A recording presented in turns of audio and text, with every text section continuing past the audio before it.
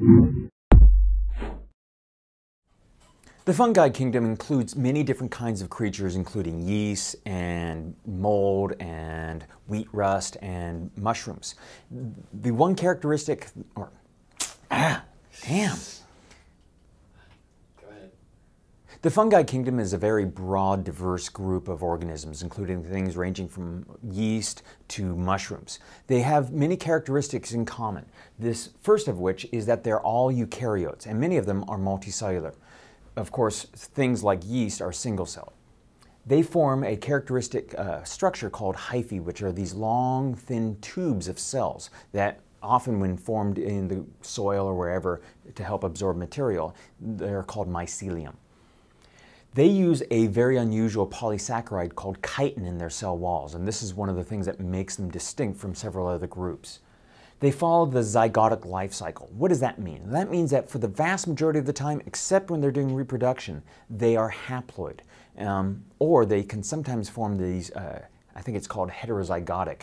When you have, heterokaryotic. That's when you have two nuclei in one cell. And this is something that's formed when two fungal cells will merge, but they don't actually merge their nuclei.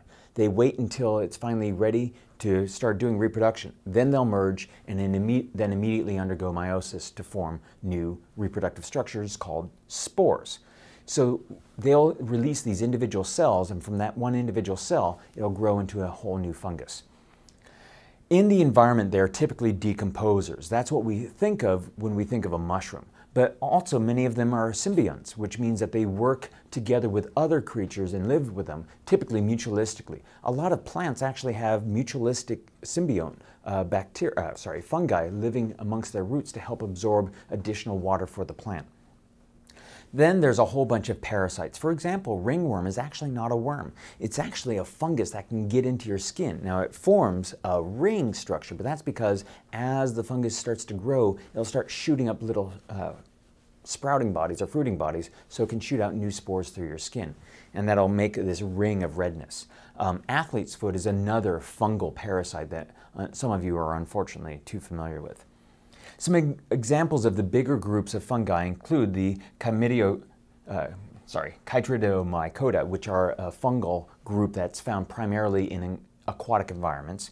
The Zygomycota, which are the things that form molds and such like that. The Ascomycota are sometimes called the sac fungi, and that's because they'll form these cup-like structures called an ascus, and some of them even form puffballs, where that sac gets closed up into almost like a bag shape.